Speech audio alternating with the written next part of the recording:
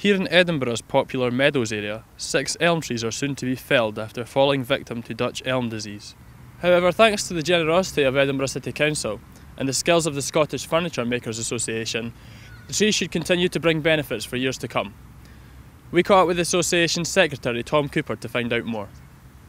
We were seeing all these trees coming down because of the Dutch elm disease, and we thought, well, wouldn't it be nice to do a project with these trees? We contacted the Edinburgh Council and we sort of asked them about what was happening. We told them about our idea for the exhibition for the 10th anniversary of the Scottish Furniture Makers Association next year, and they were really generous in donating the trees to us. If left, the elms will slowly die as the disease takes hold.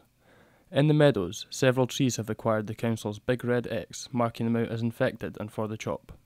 Once felled, the process of preparing the wood begins. It should be brought to here at New Battle Abbey and also to Gogarburn Cabinet Works, where they will be planked and air dried for 6 months, and then they should be put into a kiln to bring down to 10% moisture content, which then we should distribute amongst the makers of the association to make furniture from.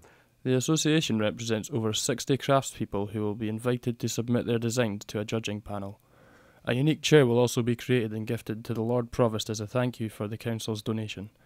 The completed works will go on show at the Dovecote Gallery in Edinburgh next year. It's nice for us to see trees that would otherwise not be used transforming into beautiful furniture that's going to carry on and last for another couple of 100 years.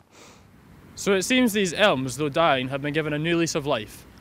Work will begin once the milling and drying process completes, and the trees in their new form should be on show from October 2011.